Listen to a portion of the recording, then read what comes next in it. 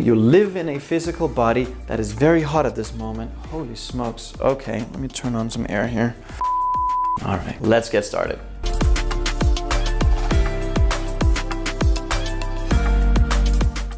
I did not know what my life purpose was until I stumbled over it. I had spent 20 years in the entertainment industry questioning why I did what I did. It didn't give me much joy, fulfillment, a sense of purpose. I just sort of did it because I was somewhat good at it. You may recognize that. You might be in a career, in a job that you somewhat is enjoying, or it's all right. Things are humming along, but you feel that there's more. You feel that your soul is calling for more, and you can't really put a finger to it. You don't really know what it is. Your soul is urging expression with and through you. You are a tri-human being. You live on 3 planes at the same time. You're a spiritual being, you live in a physical body, and you're gifted with a mind and intellect. That spiritual side of you is always urging expression on the physical plane. You want to see more, do more, experience more, because your soul most likely made an agreement with itself before coming here about something you are going to experience, express, enjoy, earn, etc. that is in harmony with your life purpose. So for 20 years, I performed magic. It was a hobby. I loved it. At one point when I was younger, it became a career, but it wasn't really fulfilling. So one day I was in front of the audience like I always was, and I asked myself, what difference did this make? Well, they asked themselves the question, how did you do the trick? And you know, that would have been fulfilling enough for most magicians, but it wasn't for me. I kept asking myself, what did they get out of it? I had studied personal development for a while, and I realized at that point I could bring both worlds together. So my point with that story is everything in your life has been essential to take you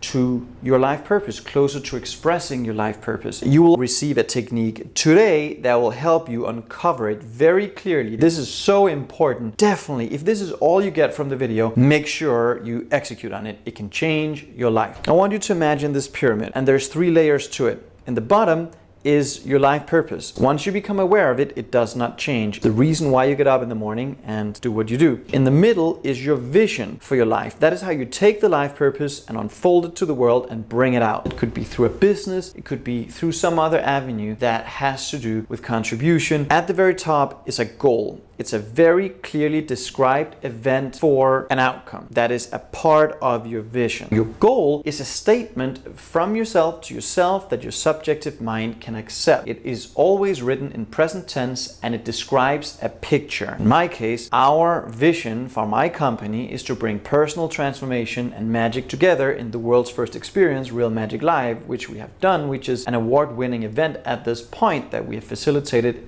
in multiple different countries, and we're going to keep expanding on that. That's the vision. At the very top of that is how many people we're going to help, how much revenue we're going to drive from that event, etc., etc. I want you to close your eyes for a moment. Actually do this. You might think that's silly. Do it anyways. So as you have your eyes closed, envision a picture that is hanging at the Louvre Museum in Paris. It's painted by Leonardo da Vinci. I want you to imagine that picture in your mind's eye. See that on the screen of your mind. All right? Now you can open up your eyes again and you can say, well, what's the point? I'll get to it. Van Gogh once said, I dream my painting and then I paint my dream. Now you have a goal, hopefully set, that is derived from your life purpose that we're going to bring out into the world.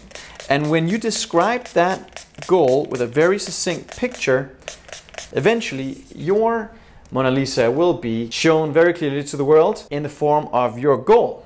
So what are some of the challenges that you might experience if you're not living your life on purpose and you're not aligned with your higher self? Well, one of the main expressed effects of not living your life on purpose is certainly not having energy. The truth is, you're nothing but energy. We don't get energy from anything, we release energy. And the more you are aligned with your life purpose and your higher self, the more energy you release. There's 20 million kilowatt hours per pound of potential energy in the cells and the atoms in the body. So there's enough energy in you than what's required to light up the city that you live in for over a week. So you release it. And if you don't live your life on purpose, you won't release as much. You will find you don't have energy. You might find that the days are long. You might find that one day takes the next. You might also find, unfortunately, some illness. I believe, after having worked with thousands of people, over tens of thousands of people actually at this point, that 60 to 70% of physical ailments starts in the mind. And if you're not living your life on purpose, you certainly will experience what I call a misalignment between the conscious mind, the subconscious mind, and the body. And that misalignment can only express itself in one way, and that is with and through the body. Everything that you enjoy, everything that you gravitate towards without any friction, typically has to do with your life purpose. And what's essential when it comes to your life purpose is that you don't find it, you uncover it. It's already there. And if you tell yourself you're going to find it, you're also implying that it's a process that happens through your senses. It will never happen through your senses. That's not where the solution comes from. It comes from within. So the more you go inward and stay with that question, what would I absolutely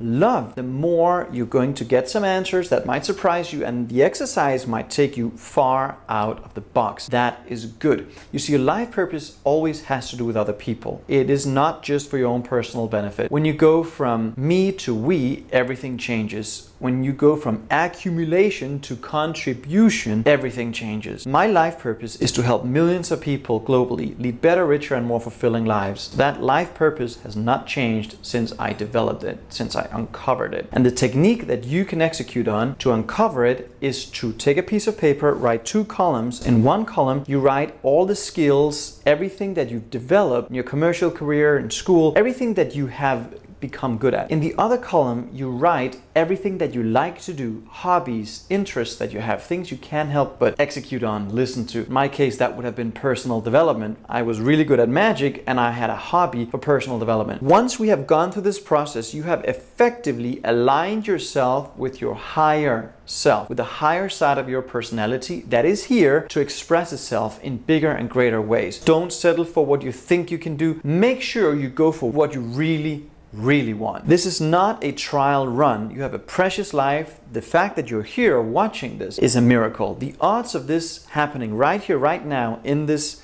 time is 1 to 400 trillion. That is the odds of you and I experiencing this moment together. So that in and of itself is a miracle. And one of the things you can do also to get a little clearer on your life purpose is to look at your core values as a person. They often also will reveal to you what your life purpose might be comprised of. Let me know in the comments what you think of this, how you intend to put it to work. This is Anders Hansen. Bye for now.